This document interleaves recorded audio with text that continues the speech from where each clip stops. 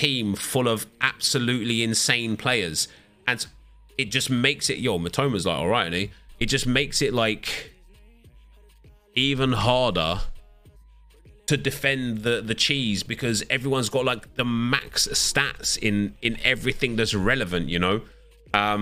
And it's just crazy. I don't even know if like what Papan's maybe worth the best Papan, you know what I'm saying?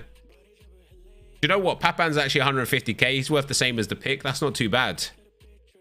Also, can people start putting some respect on Papan's name? Here's what I want you guys to do though, watching right now. Go and tweet me, twitter.com/Nepenthez, with your record with Fantasy Fart Heroes Papin, because I bet there's some insane records out there from you guys playing squad battles and that.